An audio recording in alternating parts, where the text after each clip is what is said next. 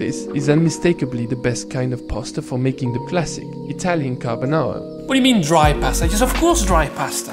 When it comes to carbonara, the pasta shape that immediately comes to mind is spaghetti. And yet, that shouldn't be the case, to be honest, because Italian chefs tend to prefer thicker spaghetti like spaghettoni. Why? Well, simply put, with a thicker spaghetti, you've got a wider window when it comes to cooking it al dente. It's not completely uncommon to see carbonara made with short shape like rigatoni, for example, or my favorite, mezze maniche.